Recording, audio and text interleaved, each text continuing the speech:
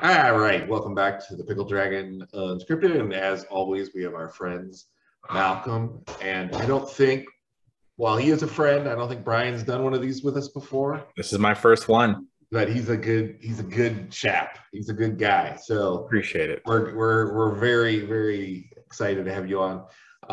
So Thanks for having me. I thanks for coming on, both of you. It's always great to have you. So last time, Ham and Nasser and we talked about building a villain, like the building a well-rounded villain that has very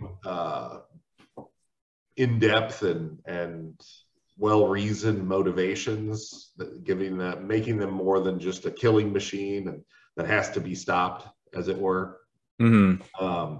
So this time we wanted to sit down, and this was actually something that Ham brought up. He's like, at some point we're going to have to talk about evil organizations or cults or thieves guilds or assassins guilds, or what motivates an individual to serve in a Dark Lord's army, you know. And because those are important questions, if you're interested in more of an in-depth or organic, if you will, world, such that, you know, people have personal motivations as to why they do things.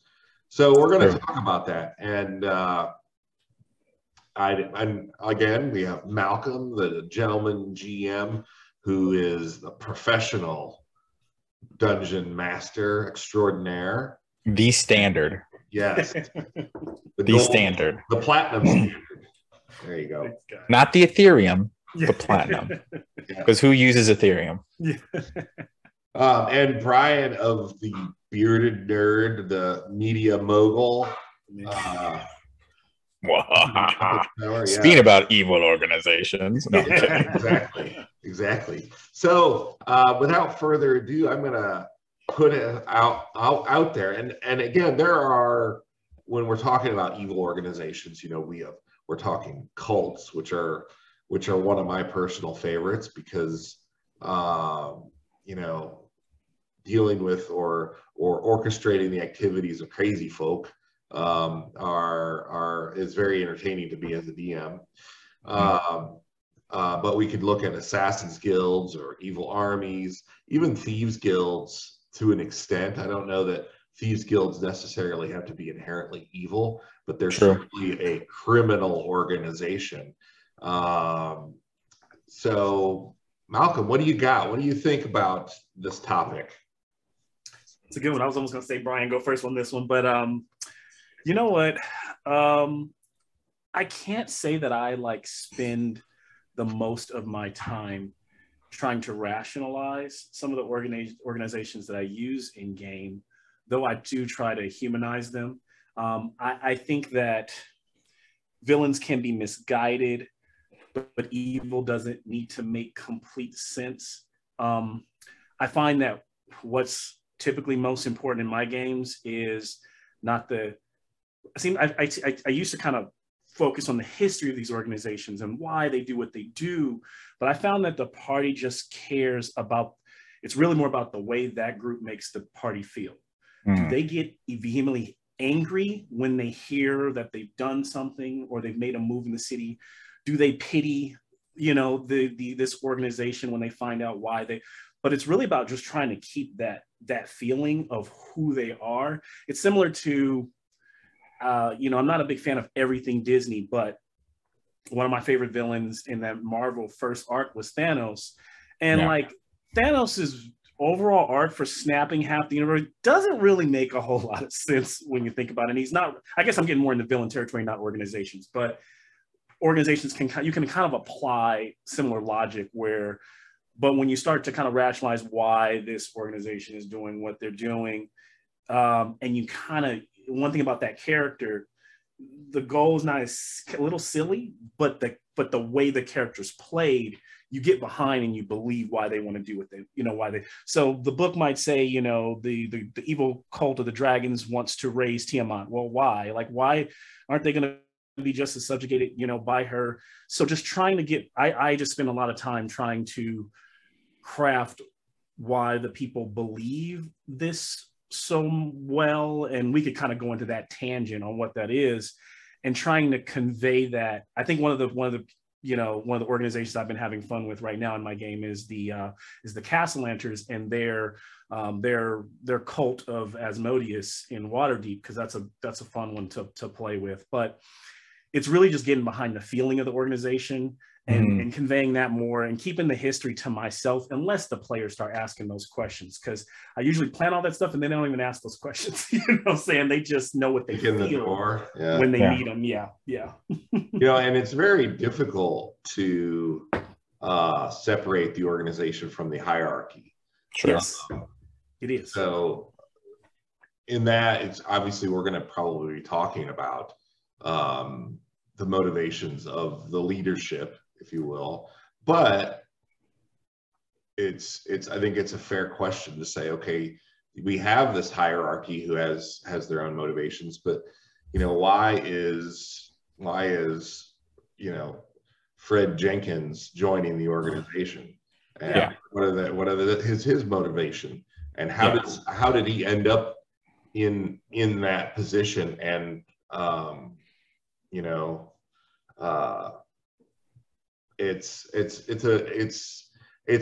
it can get messy insofar as you could go down a rabbit hole, like you said, and the players may never ask. But I think that players can pick up when the DM is just kind of like, I got evil guy A and evil guy B versus I've got Fred Jenkins and here's why he's doing, and they may never here's why he's doing all of these terrible things. But I think that they can sense that GM or DM is prepared. Yeah, absolutely. So I mean, I think I'd be interested. Yeah, I'd like to hear with you guys how you approach that organization component, like, in terms of why the followers join the cult, right? And why they believe what they believe, and how you convey that, to your players. It is an interesting topic, for sure. I utilize real world scenarios, right? So for example, when the Italian immigrants came to America and this country, like, obviously there was racism towards them. There was a lot of a lot of crazy things that happened to them as well. So what happened? They created organizations to protect each other. 100 years later, Italian mafia, right? The Italian mafia is, in all sorts of crime and involved rather in all sorts of crime. And I look at that as an example of how a organization would become evil. It's all about perspective. In my homebrew game, I run it from a perspective, right? This organization does this, and that. Does it make them evil? To your eyes, maybe, but to another group, it may not be evil. It may be, well, these people protect us. They ensure that no harm comes to us. Yes, they're a bit strict and they're a bit authoritative, or, hey, they may, extort us for money and things like that, but I can run the street, at whatever hour of the night, and a bandit's not going to come and rob me and do worse. That's kind of how I run my evil, quote unquote, organizations. But also there's no good organizations in my world. There are some clear, like, okay, they do a lot of good things, or yeah, this group does a lot of messed up or evil things, but it's all about perspective, in my opinion. What might be good for you might not be good for them. And it might just be subjective at that point. Not that I'm saying that there is subjective truth, and that's more of a philosophical question. I'm saying more of like evil when it comes to dungeon masters running a world or game masters. Like, consider using that perspective. Consider thinking of it from a, why is this evil? Just like a villain, right? Let's use the Thanos example. Was Thanos really wrong about what he was saying?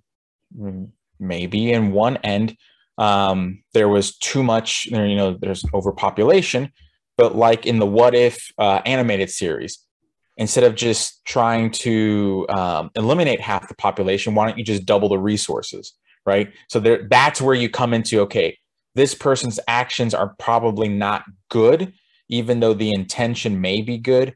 They're not great because of what they're trying to do, that parameter that you've set. And that's where the players set the parameter for the evil organization, at least in my opinion.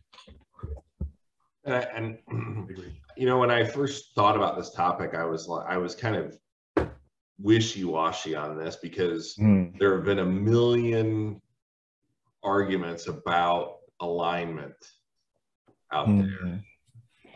So when you look at the evil alignment, I think that there is a lot of nuance when it comes to neutral evil, lawful evil.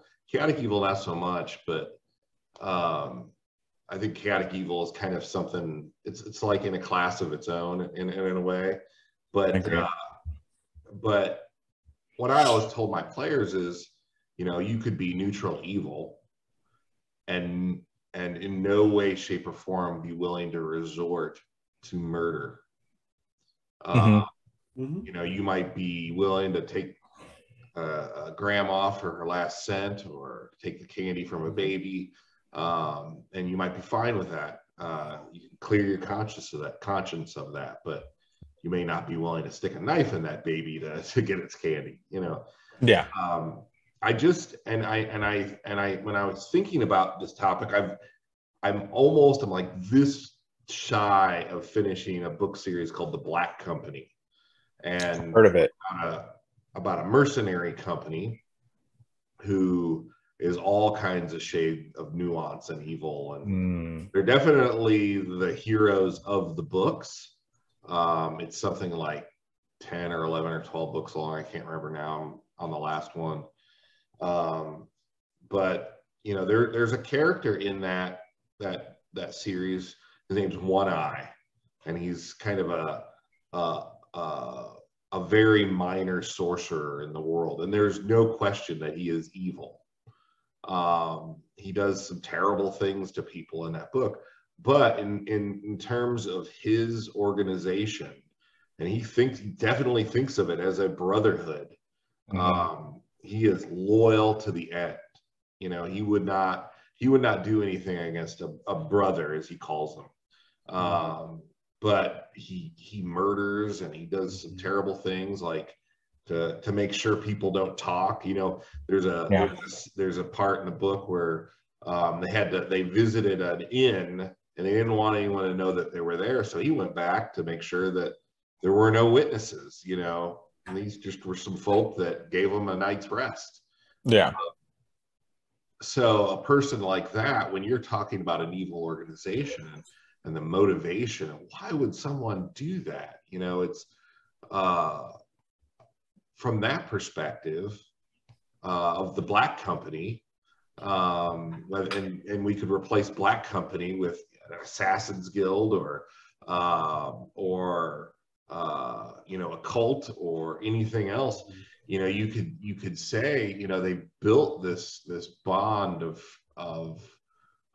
brotherhood or whatever, and they are tight knit, and they're willing to do things that maybe they wouldn't necessarily do under normal circumstances had their lives been in a different circumstance.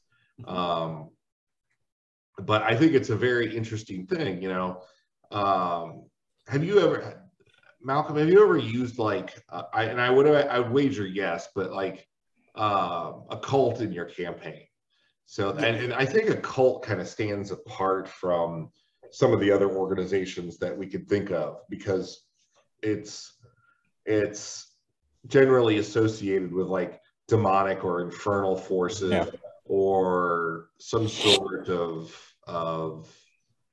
dark god or whatever. But the members of the cult, like my current campaign is embroiled in a Tharizdun cult. And I've spent so much time thinking about what these guys are doing and why they're doing it. that I think I've actually kind of gotten lost in the weeds a little bit. But so I'd like to hear what you think of that. I mean, it's very similar to what Brian said. Is I try to think of like what I've experienced, what I've seen in like kind of real life, and bringing just some of that inspiration in there. And I think with cults, it's like, you know, while like, you know, a lot of the stories we've seen from fanatical, you know, religion that's kind of gone wrong, and the kind of things that can happen when people get bought in, and you kind of wonder, and you know, you read or you watch a documentary and you realize how someone could get kind of caught up and indoctrinated in something. And that's just really the way I treat cultists, whether they worship like, you know, a high God, or they worship demons or whatever it is, or they believe they will need to resurrect something. They all come from us. You know, like, it's like Brian said, there's a perspective of they had to come from some background. There's something that they needed in their life, and this thing provides it. And it usually starts with this thing providing a sense of family, a sense of somewhere to go to. And my biggest litmus test against any organization in my world is the party, because they are an organization, and I often find they're pretty damn ruthless. And when you look at what they're willing to do, you can kind of lean a little bit on them and see, and then, you know, start pitting some of their actions against some of the other actions that these criminals are doing in the world. And often, you know, you do it well enough and they start to go, well, I guess we've been pretty ruthless sometimes. You know, I mean, how many times their party, like, they didn't necessarily kill someone. They killed someone who did wrong, but they showed like no mercy, or they tend to, you know, they tend to escalate. I noticed that not all my party, but a lot of my party members or my groups tend to escalate conflict instead of they almost want it. And you wonder, well, is it the player that just wants to have the fun of the thrill? I'm not talking about murder hobos either, but I'm just talking about, because at the point, once they start to get a little bit of power and they start to level up, when a guard or someone that they think is low level talks back to them, they respond like, do you want these hands? Right. And you start to realize, well, why wouldn't this organization, when they get a little bit of power, be the same way and start throwing their weight around? Right. And their party is only 5 or 6 people, and they're always throwing their weight around. You know, I think it's because it's the PC versus the NPC. It's the video game mentality that a lot of folks have. Whereas if you see any type of professional stream, and you see how they treat the NPCs, even with professional streams, they kind of use that authority of, you know, we are the hero, so listen to me, guard. And I've had that in my game before, and I've always posed this question: what is going to make you the hero if you keep acting that way? What is going to justify you?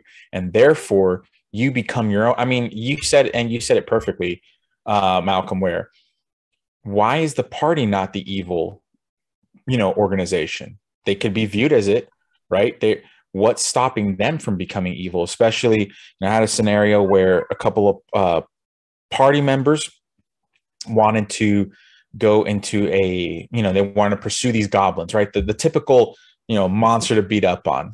And I presented an opportunity, and, you know, they were fighting the goblins, and they were hacking and slashing. They loved it. Then when they got down to the last male, because that's what I kept on saying, there were bunch of male goblins. Then they see all the female goblins and the kids like huddled up in the corner. And I presented the thing: are you now evil? Because these goblins were just trying to protect their wives and their kids.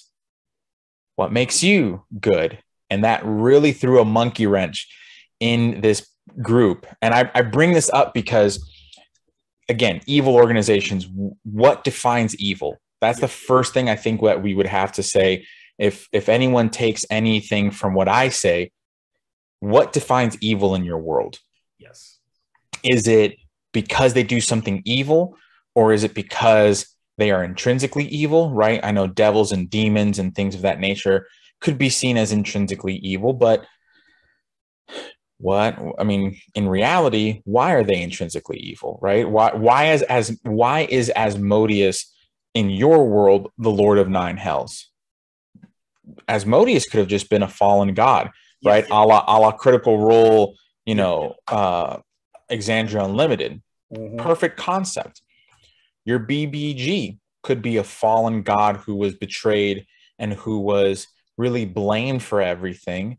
Kind of like how Hades is in Greek mythology, kind of just that it's the, you know, the offshoot of the branch, so to speak, that no one really cares or loves, but someone has to do the job, right? It could be that, but that's where I would say, like, even with the evil villain, why is the villain evil? Why is the BBG? Why are they considered bad? Right. Like, what, you know, what makes them bad? Is it because we said it was bad as dungeon masters, or is it because their actions are bad? And that's sometimes what frustrates me about sometimes when we have these conversations. I hear a lot of people go, well, I don't like delving that deep because, like, sometimes I just want intrinsically bad, you know, races or whatever be. Like, why can't they just be bad? And I'm like, that's cool when you're like 8 years old or you're 12 playing this game and you just have like bad goblins. But like, especially for adults who we immerse ourselves in, so we relate it to history and we do all the stuff and we really build these worlds out. And then suddenly we're just like, yeah, but these guys are just evil. And all it doesn't make sense. I mean, if you want to add it in your game, go for it. Yeah, but go for it. I'm not against it. You just, you know, it doesn't work in mine. But, and that's the thing. Like, okay, a beholder. Why is a beholder? Again, maybe this is just because it's in my homebrew world. Not like the characteristic of a beholder. They are insane, and, you know, quote, insane. They're seen that way, but in my world, it's because they're such a super intellectual being that they have no one to talk to. They have no one to relate to. So every time they've tried to relate to another beholder, that beholder's trying to stab them in the back, right? You know, there's a lore behind it. There's a reason behind it. I think us as adults, we're not looking, or rather, we're seeking out deeper meanings in certain things, especially in our, you know, tabletop games. Yeah. So, like you said, Malcolm, when someone just throws the random goblin encounter just because it's evil, or the gnolls, right? I mean, gnolls, okay, you could probably get away with that a little bit more, yeah. You know, because just because of the way that they're portrayed and whatnot. But goblins could also be, I don't know. And I think actually, Matt, you said this you said this on a post of mine regarding alignments. And I remember you specifically, we were talking about how based upon intellect, right? Their intelligence score, whatever you want to say, that is what determines whether they have sentience or not, right? And then that's what determines whether they're evil or not evil, because they can choose to be evil or they can choose to be good. Like, I don't personally like the trope of every orc is evil. That's just not my thing. Don't like it, really. I think, you know, from I think it works in Lord of the Rings because Tolkien explained the lore. You know, the elves were tortured and influenced, and then there became orcs. But then orcs grew and grew and grew and started to procreate, and now you have the race of orcs. And they were bent under Sauron. That's the lore behind it. Okay, you accept it. But the lore can be whatever you want. Again, going back to all this, not trying to go into a tangent, but it's the same thing with evil organizations, right? The villain, you talked about hierarchy. That person may have an intention that's good, but they're doing it in an evil way. And then it trickles down to the organization itself. They think that they're doing well. They have acceptance. They find family, like you stated.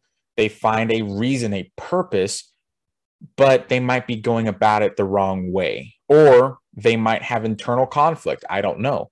But I think that's where you start, in my opinion. You start with that perspective, and you start with the leadership, the hierarchy, right? Who's the BBG or the general or the, really best start you know what I mean? Like it trickles down from there.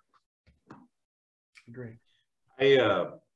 One of the things, my current campaign, and at the risk of my players watching this, there is the Tharizdun is the main, or the cult of Tharizdun is the main topic, and I gave an enormous amount of thought as to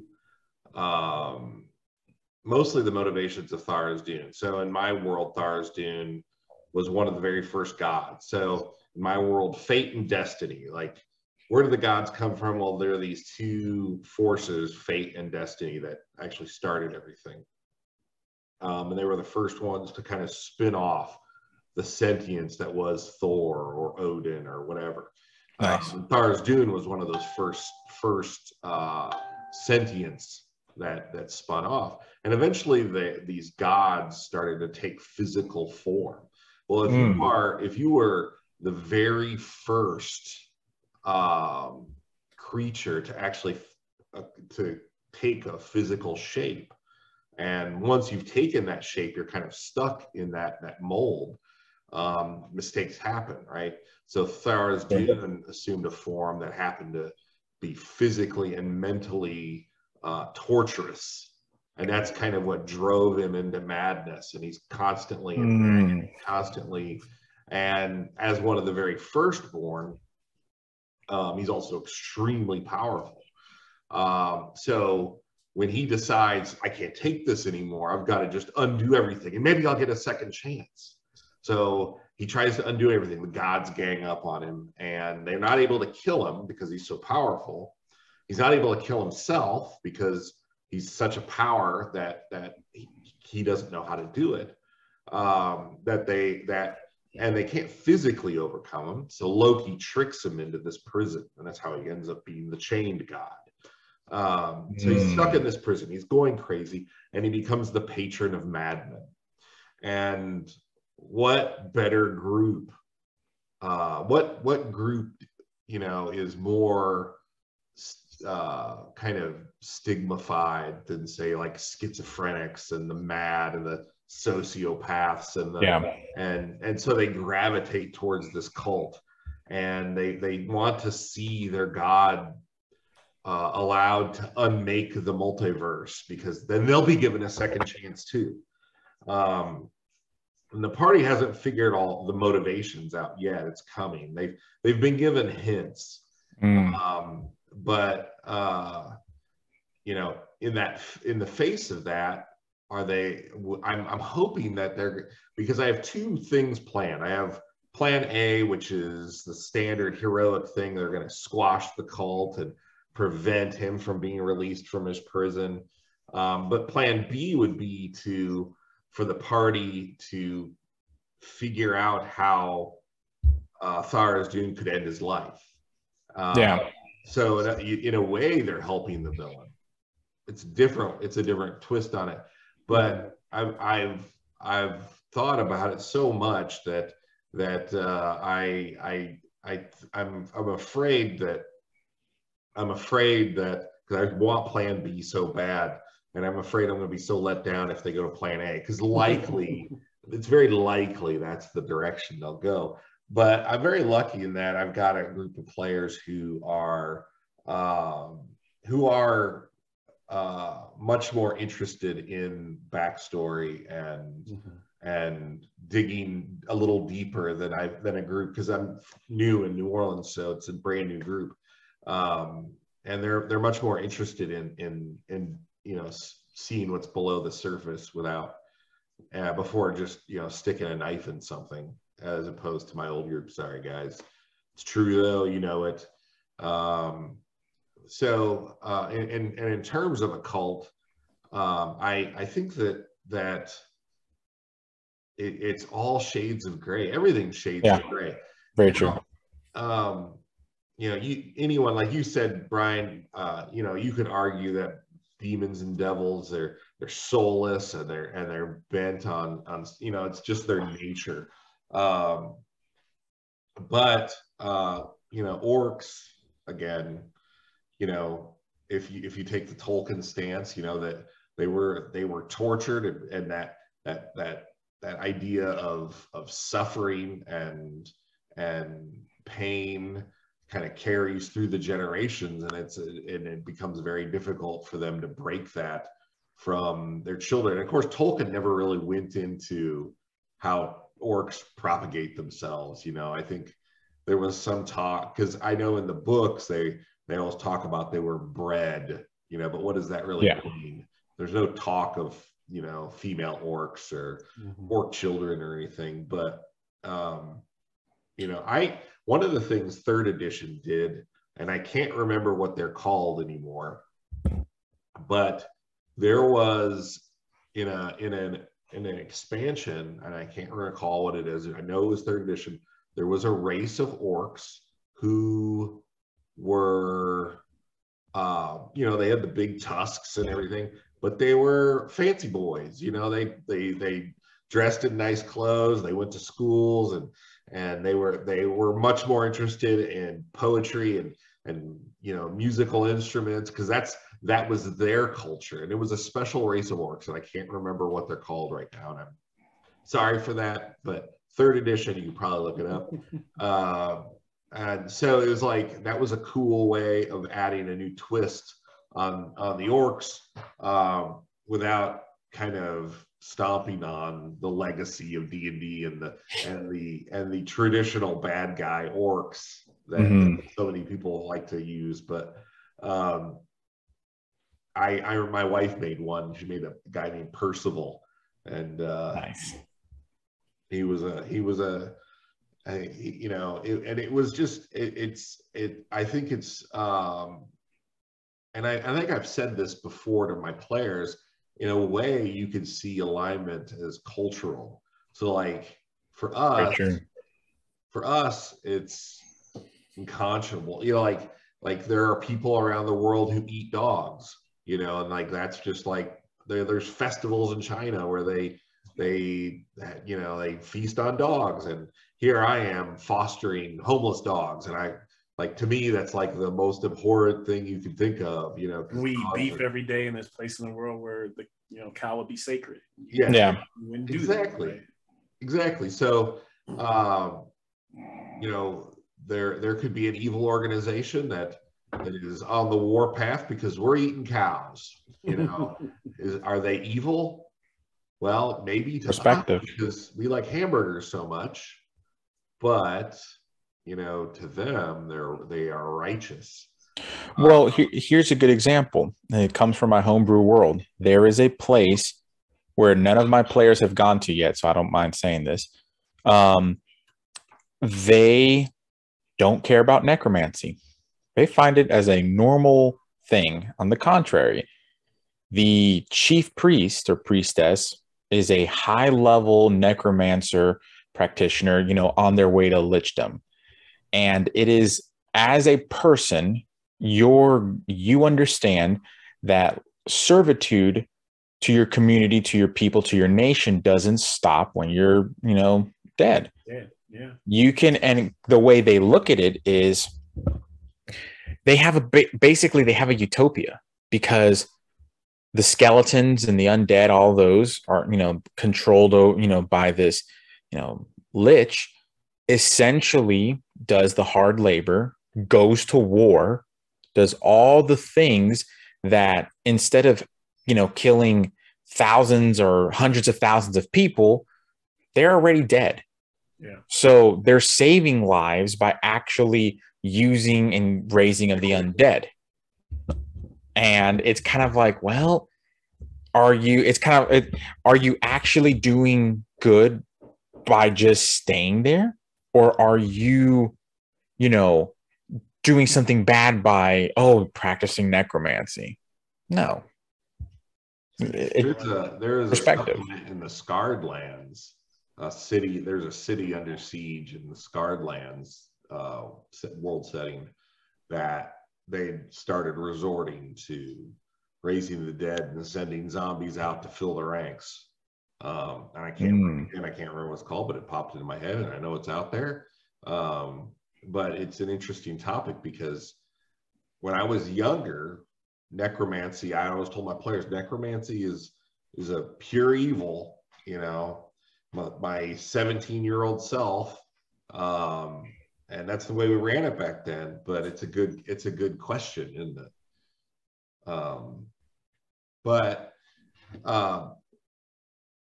in terms of one of the settings out there, Paizo, when they used to do Dungeon Magazine.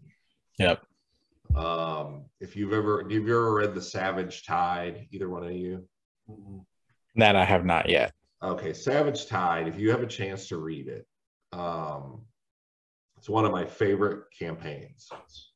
And there's a city called Scuttle Cove. And Scuttle Cove is like, it is Mos Eisley on steroids, right? It is the den of scum and evil, scum and villainy, or whatever Obi-Wan said. But there are there's like 5 different evil organizations in that.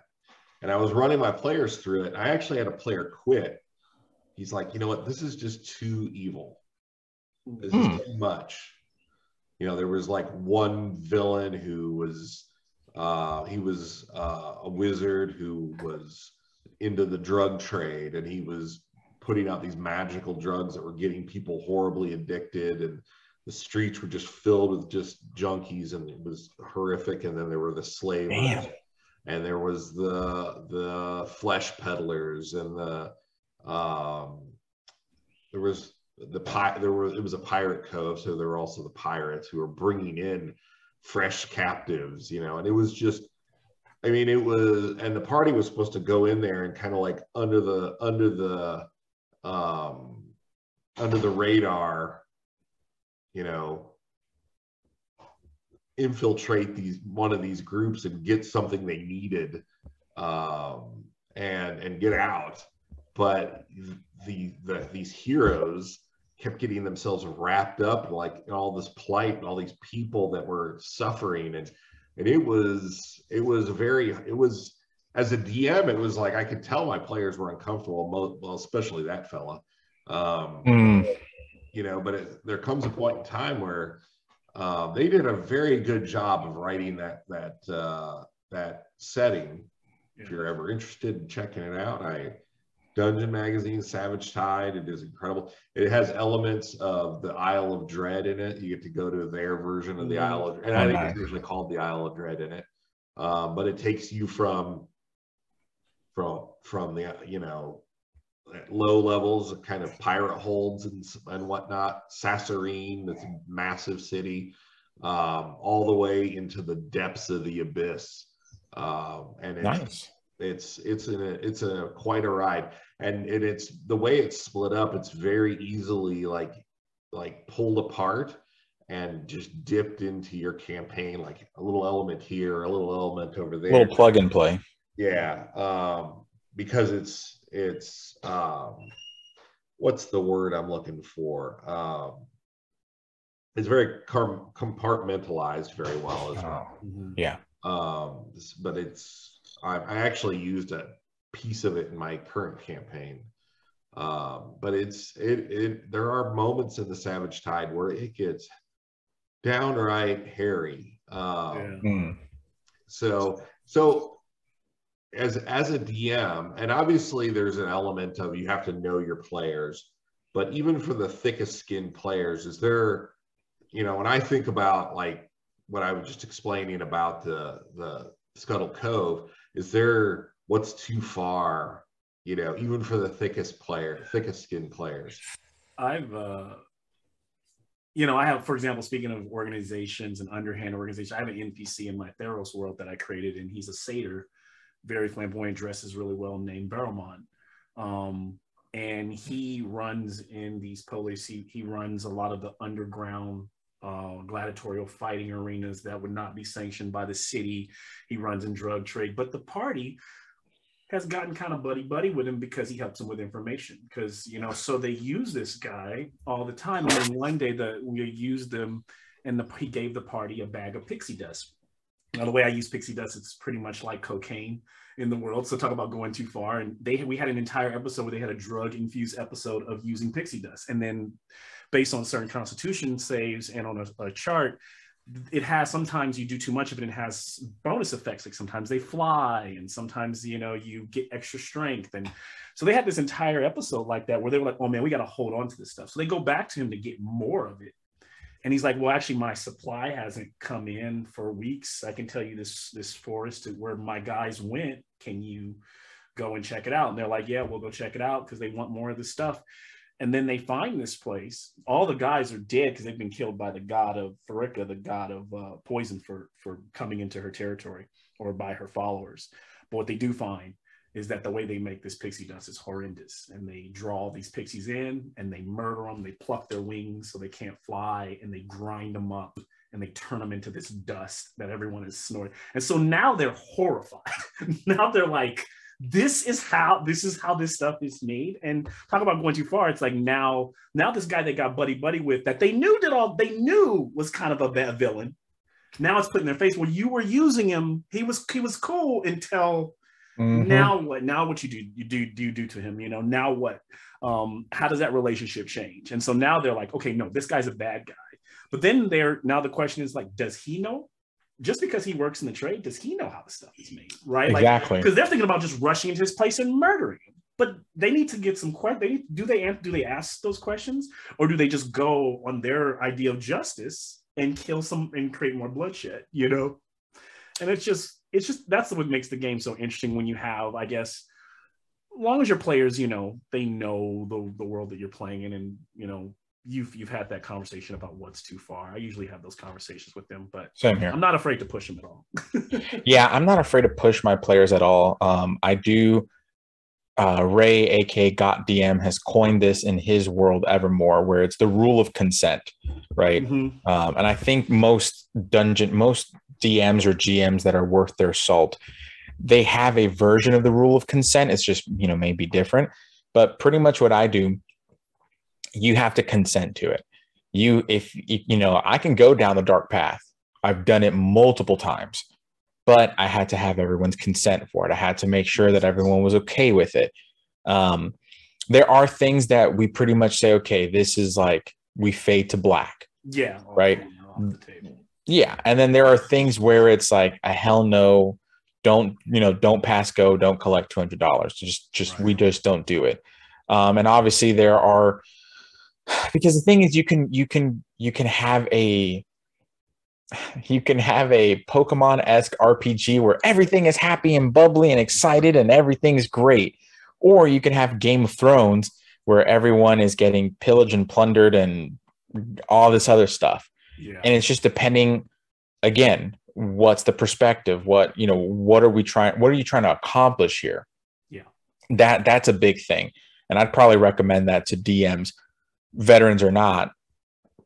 Consider something of a consensual agreement to say, hey, you can go this way, right? Like, yeah, everyone jokes and laughs about the brothel. But if you think about it, historically speaking and traditionally and, you know, currently, most of the time, people who, or at least traditionally, when you were in a brothel, it was because you were widowed, or you were in the sex trade, human trafficked, all those things, all these crazy, horrendous things, and then they end up in a brothel. Right. You're at the end of your rope. Huh? You're at the end of your rope. Yeah. Yeah. I mean, it's just, you know, you have a lot there's a lot of connotation behind it. So when the players are like, oh, I want to go to the brothel, I'm just like, okay, like we can, you know, role play and you can have a laugh, but do you realize that right there's that connotation too? So yeah. I feel like there's a bit of a double standard, and especially when it comes to alignments, and then when it comes to evil organizations, what makes them evil? You know, why do you think they're evil when in reality you might be the villain, right? Malcolm, you spoke about your players. You know, now that they realize that, what was it, the wings of the pixie that were being ground, or the pixie themselves? What they had later found out is that, like, in some cultures, some pixies, when they get really old and they lose their flight, they can use the wings to make dust. But to have a drug culture like it is in this polis, to have as much of it, they're actually using the entire pixie. They're literally found a way, alchemy, to use as much, and these are also not consent. These pixies are not using this for ceremonial. This is pixies being trapped, like, you know, like fishes and nets, and going through this long, arduous, ugly process to be turned into this stuff hand over fist. So it's a little bit of both. Yeah. Gotcha. So there's like a cultural reference where, like, okay, when pixies are older, they no longer have the ability to fly. Their wings will be removed, And then, that's more almost like a passing of the torch. But yes, in this case, it's like, no, they're being captured. They're being taken. Yeah, they're being taken without their consent and their will. And again, bringing up that situation where the player's evil in supporting the drug business, so to speak, right? Because how much time was it in game? Could have been days, weeks, months, years. You don't know. And they supported it. So what makes them different than the BBG or the organization that they belong to? Right. Yeah, it's really... I don't know. I'm a stickler about perspective. I don't like to necessarily say that unless there is a god, like, Hestia, the god of home and hearth, like she's typically in my world good versus like, a demon that's just wheeling and dealing and trying to just take souls. Right. But again, it's all about perspective. I'm always going to be the stickler that I feel like DMs and GMs really need to consider that, right? Nothing is necessarily evil and nothing's necessarily good. Everything, like you said, Matt, is gray, or it can be gray. So what if you had like a evil organization crown jewel that really just pulled your players in, what would that be? That's a good question. Like, are you saying what would be like the thesis of this evil organization that would pull them to become evil? Or I'm thinking about like an example from your history as a DM, an organization that your players were just like emotionally invested in defeating.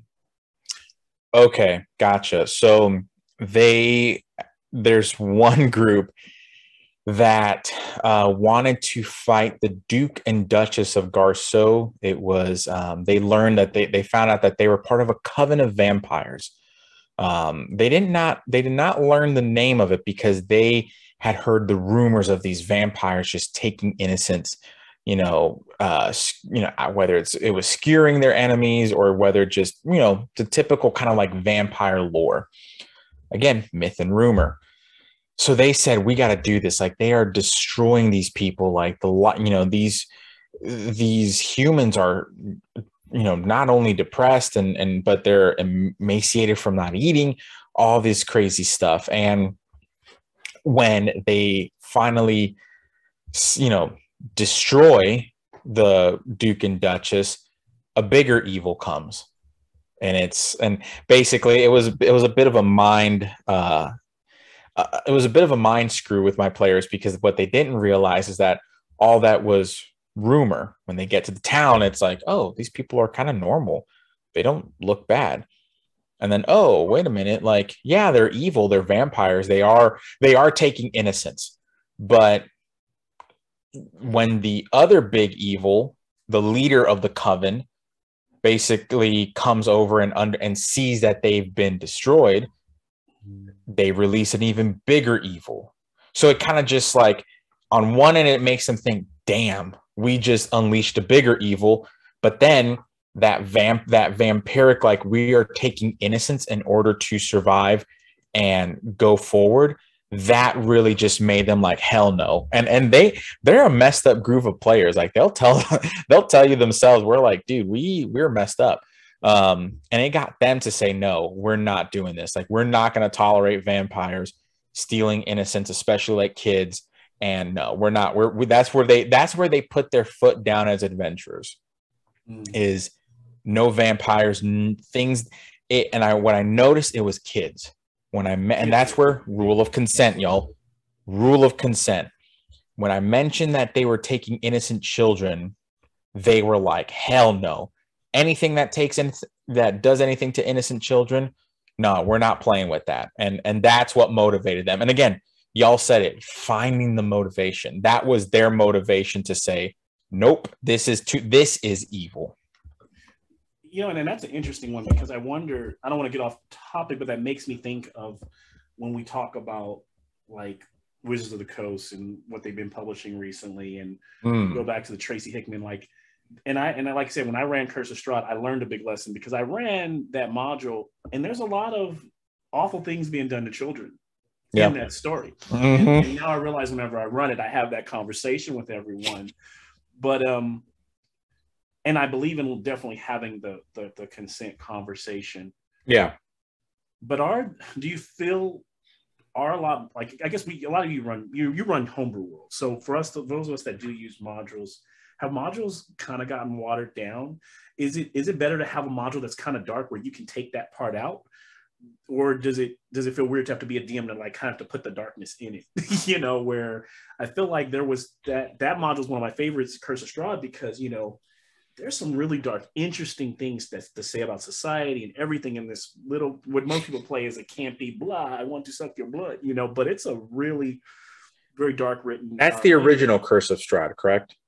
The original Curse of Strahd, and then the module, the 5e. That's what I meant. Sorry, the 5e original. 5e okay, because I know they did the Curse of the Ravenloft revamped for 5th edition, which, you know, I heard some of the reasons, and I think, I don't know, I think there's a line that we cross, right? Wizards of the Coast needs to, at the end of the day, they are subservient to their shareholders. If Absolutely. Their shareholders say that you know, hey, you're going too dark, you got to change it up, they have to do that. You know, if you know, some analyst at Wizards of the Coast or Hasbro or whatever is saying, hey, we're getting, you know, our marketing data is saying that this is too dark, and, you know, clients, customers are purchasing things that are not like this, change it up. You know, they're going to do that. Is it right? No, they're running a business. But and that's, you know, something that I think we were talking about a little bit earlier, between the difference between Pathfinder and Dungeons and Dragons, is that Dungeons and Dragons gives you the primary colors, right? Blue, green, red, so on and so forth. Or blue, yellow, you know, red. If you want to make green, you got to combine blue and yellow. If you want to make purple, you know, so on and so forth.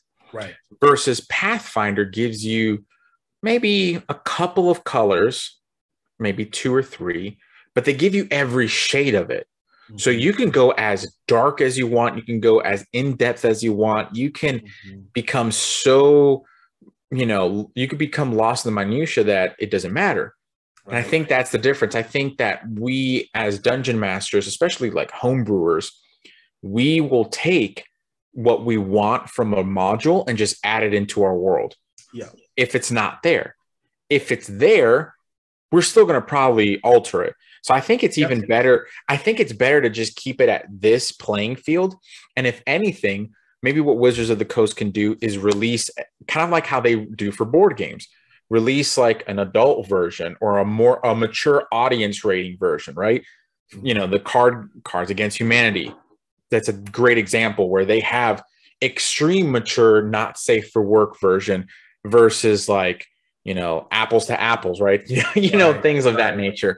So I think that could be a good medium where they release a more adult content, adult oriented game that you can just literally plug and play into that module. But that's just me. Oh yeah. That's a good take on it. You know, I think it's a good question, or a good topic that you brought up. And I mean, you know, Wizards of the Coast, for whatever reason, and we can speculate all day long what the reason is. Sure. But they revamped Ravenloft. Now, in my opinion, Ravenloft was probably the most popular of all of the published adventures that they put out. People went nuts for it.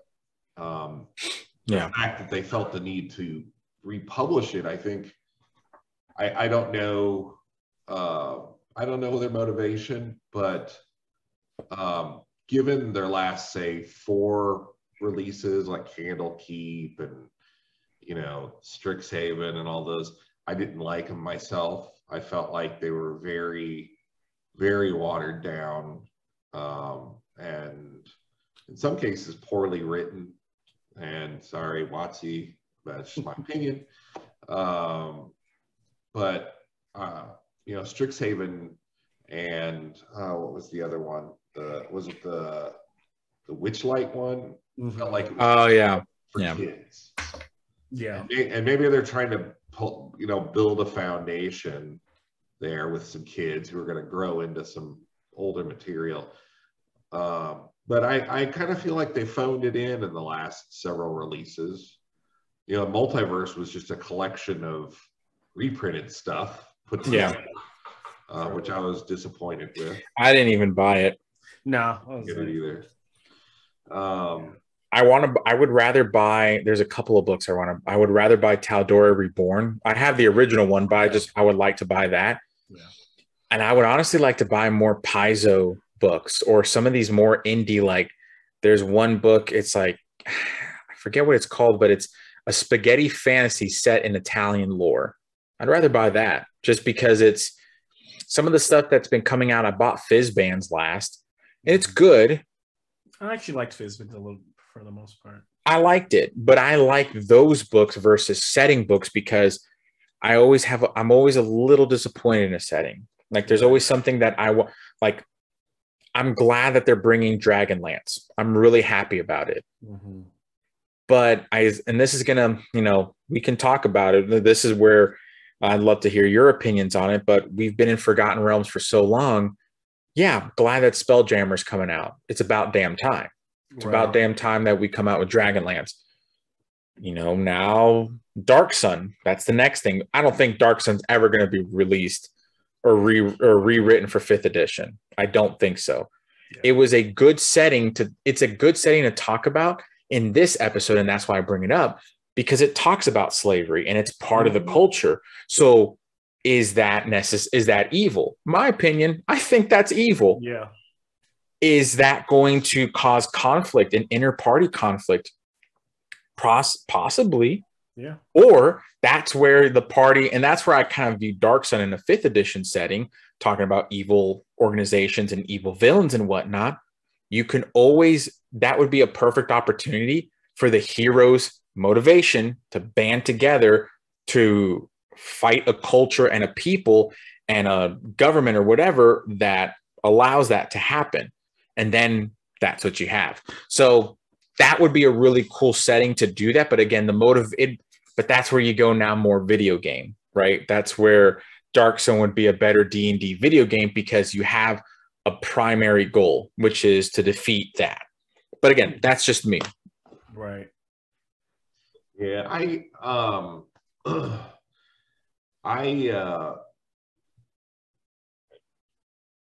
didn't like Fizzbands much, and and it's just my personal opinion. I took a look through it, and like they had a generic Draconian in there, for example, and I'm like, right, how much harder is it just to like, upgrade the traditional Draconian, especially if you're planning on doing Dragonlance. Now, my personal feeling is that these last several books have been kind of phoned in my opinion. Because they're putting all their effort into a 5.5 or a 6th edition or whatever they've got coming down the wings. And I think that's where we're going to see Dragonlance for. I don't think we're going to see it for the 5e as we know it right now. Makes sense. My guess. That's going to be, I am going to cry a little bit because the amount of money that we've invested is going to, I think it's going to be a real kick in the head, as they say. If we go 6th edition, it'll be interesting to see. 5e is so popular. There's a game store in New Orleans. They didn't have a D&D night. I told them I would try to get one going for them. And last night we're up to 4 DMs. We got tons of players. It's been only just a little over a month, so the desire to play has been there. And now we've got a packed hall every Monday night. So when 5e comes out, or 6th edition, or 5.5 as my friend Kelsey calls it, I'm interested in seeing how many people are going to be willing to make that jump, because a large part of the popularity of 5e is its simplicity, its ease of entry. So you have a lot of casual players coming in and as players, and just kind of like they got their player's handbook, and they might buy a miniature for their character, but that's about it, you know. Right. Yeah. And you know, are they going to retain those customers? Well, we're talking about evil organizations, and WotC keeps coming up. I'm just kidding. Speaking of evil organizations, not bad jokes. But I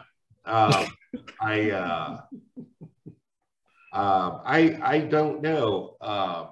I don't know what kind of impact that's going to have, and I'm wondering if that's why they're hedging to 5.5, so that they can say, well, everything's compatible, because that's what I've heard. Like everything's going to be compatible, and of course it's all rumor, it's all speculation, but you know, I think we've gotten kind of off the topic, but I like this stuff. Yeah, sorry, I didn't mean.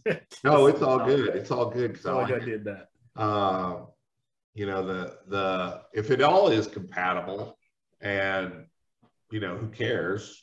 Then there's no reason to make a change. But I know that we've seen a huge resurgence in the last few years of older editions. Like I can't believe how many second edition groups I've found. Yeah. True. And to them, they're like, you know, they're like, well, 5e is just too simple, and 3.5 is too crunchy. So they went to second edition, which has the splat books, which is like player options out the wazoo. Right. Yeah. I got all mine right there. Just saying. But you don't have to use it. The DM can say, no splat books. We're gonna, you know, and it has its element of deadliness. Although I've never had a problem with 5e being deadly.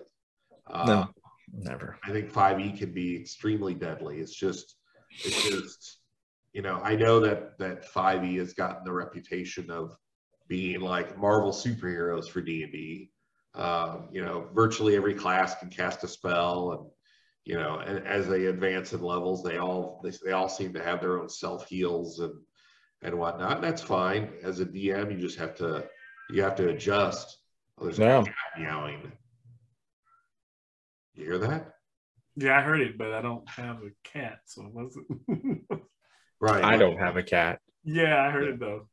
My cat's been dead for a while, so maybe this is the necromant. All right, guys, I gotta go. But anyway, so I don't know. How would as a professional DM, I'm off topic, but I'm interested.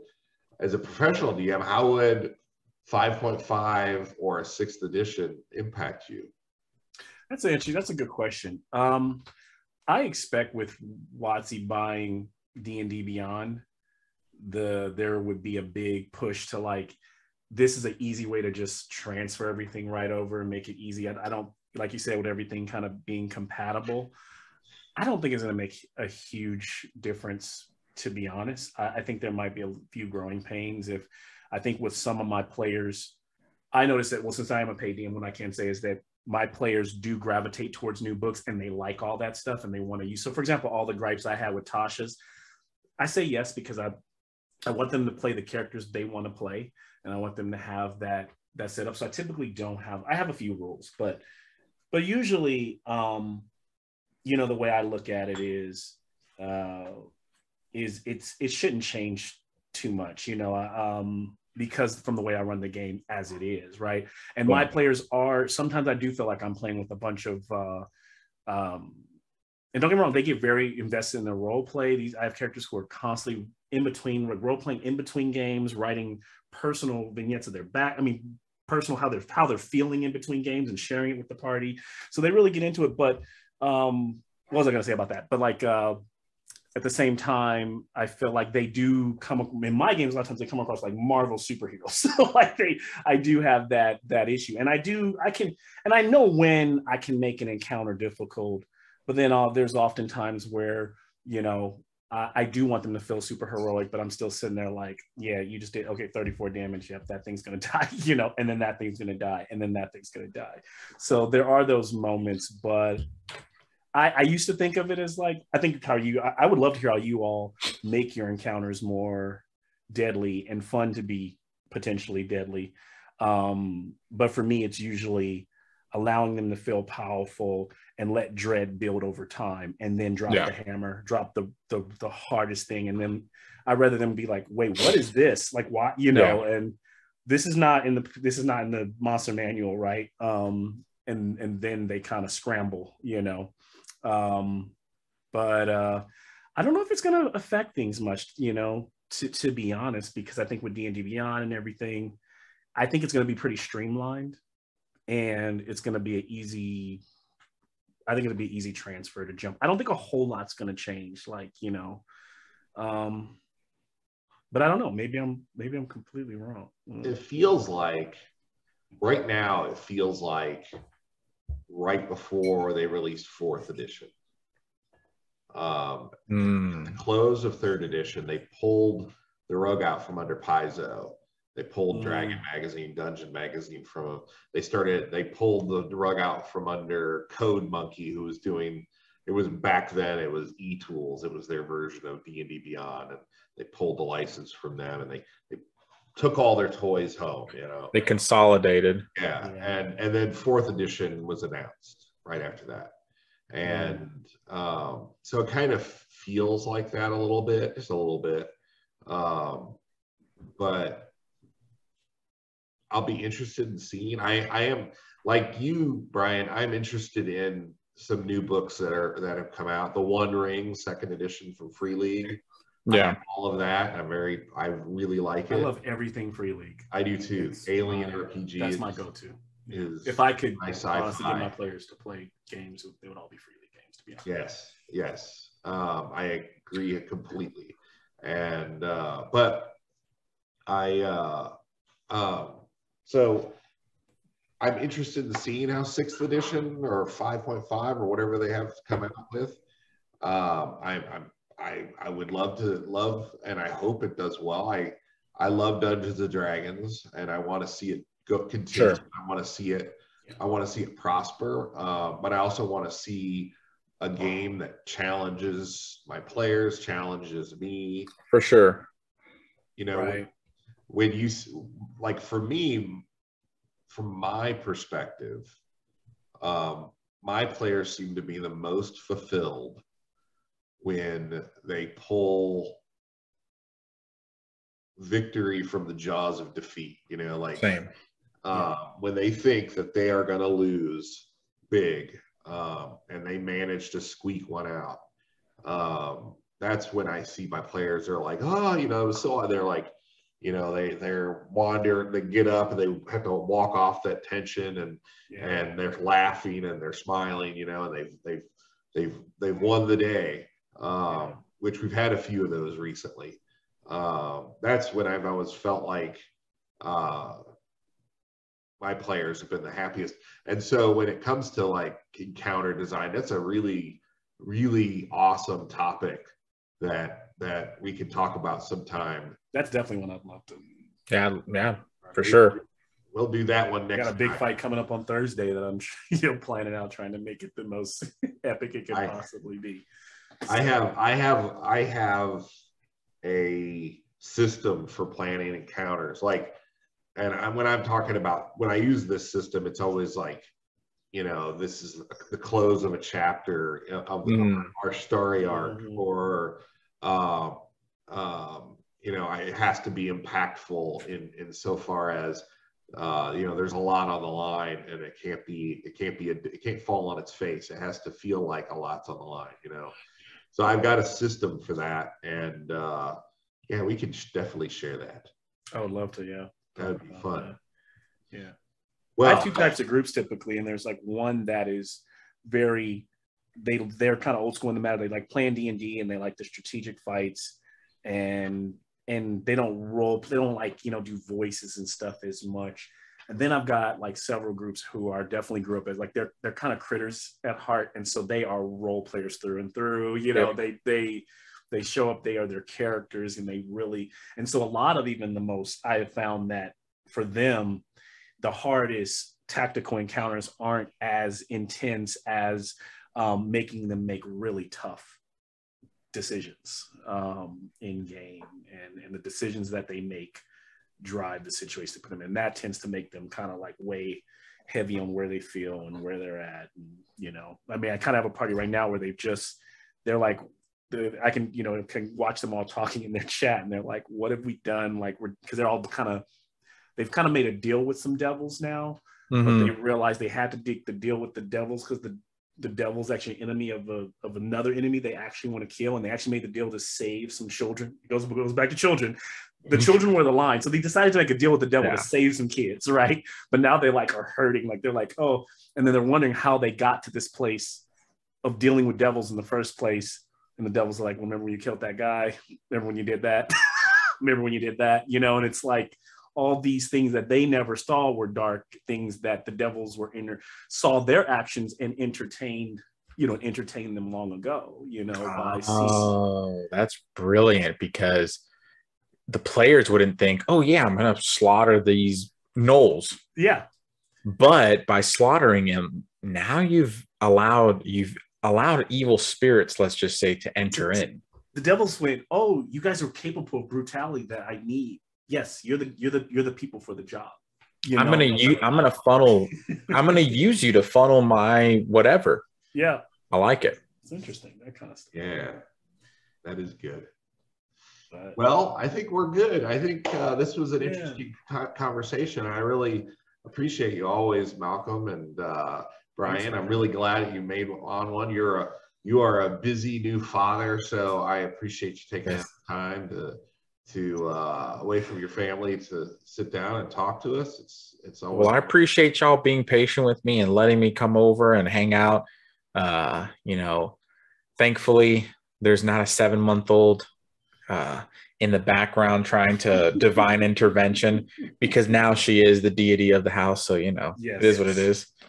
Yes, absolutely. And that's coming up for me next in this December. So congratulations. Yeah, thanks, man. So a lot of my D&D schedule is about to change to some degree as well. It's also why I've been a little bit slower on what I've been doing, trying to takes a lot out of you. Change it. Yeah. Kidding me? It's exciting. It's exciting, right? My youngest just turned 20. Wow.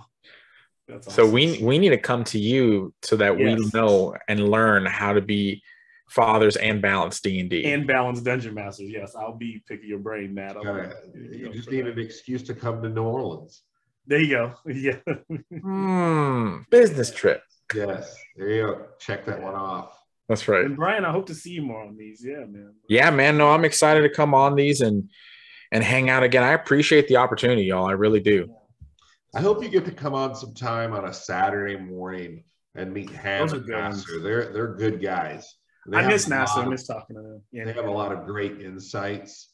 But they're in the Middle East. So, you know, Saturday morning kind of it's Saturday night for them. Yeah, it makes sense. You know, so that's like the one time that kind of works for everybody. But everyone that's free then, you know. Sure. And by Saturday morning, I think we've been doing like 11 a.m. Central to noon Central in there. Yeah.